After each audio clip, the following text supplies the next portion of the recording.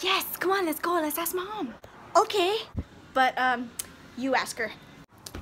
Oh, nope. I don't even know why they call it mail anymore. It's just bills. Bills. Ooh, Costco. Hey, Mom. All our friends are making haunted houses this year, and, well, we wanted to know if we could make one, too.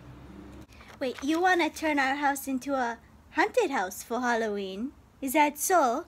Yes. And we can make it extra spooky with unvacuumed floors and dishes piled high.